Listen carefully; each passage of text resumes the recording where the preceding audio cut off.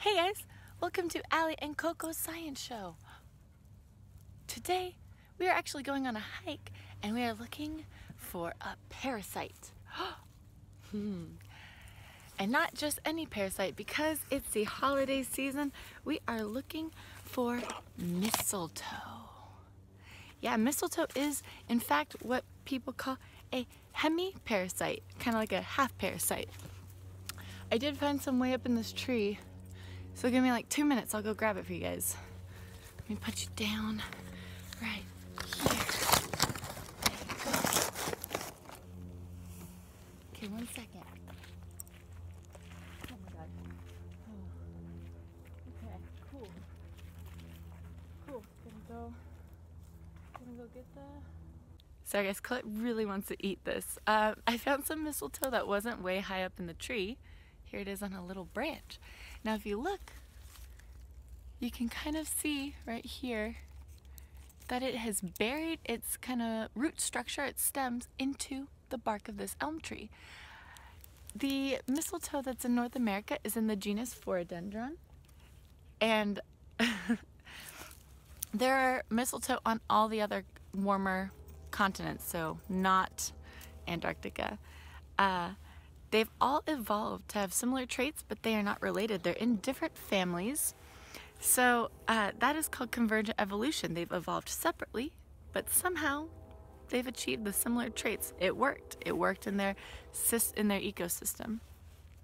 So a lot of the mistletoe there are no berries on it right now, but a lot of them have sticky berries, and it's kind of cool. They use that to allow birds to move from host and mistletoe to the next tree, and they want to get those sticky berries off their beak. So let's say a bird ate some mistletoe berries and it flew all the way over here and wiped its beak off on this plant. Well, then that mistletoe would be able to start growing on another host, so it gets to move around, even though plants don't get to move around. They've kind of evolved these cool ways. So that's how mistletoe kind of moves from plant to plant. But why on earth would we kiss under a parasite? You know, Christmas traditions.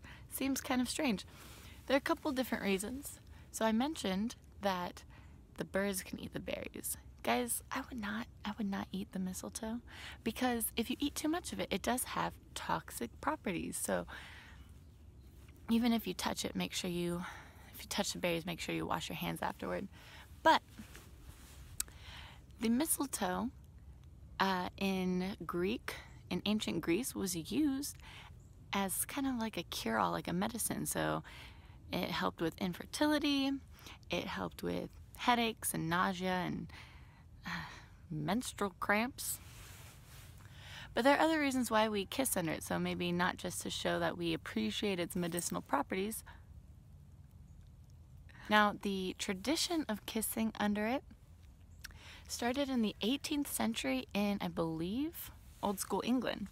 And back then, if a woman was caught underneath it, a man was allowed to steal a kiss, those swanker devils, which I think is completely unfair. If you refuse a kiss, you get bad luck. Colette. I know, right?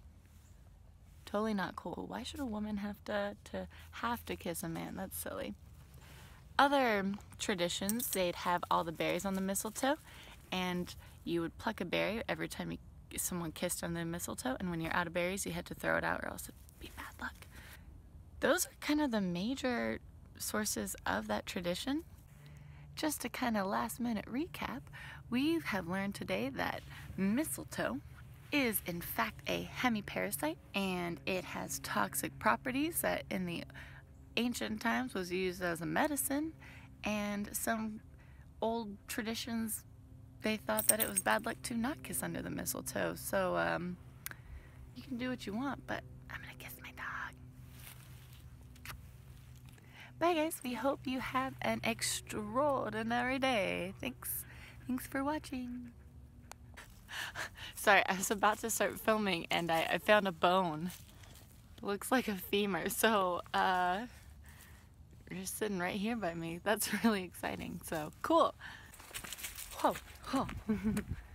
Just hiking. Hey, what are you doing? What you got in your paw? You okay? I don't know if she's okay. Ah, no.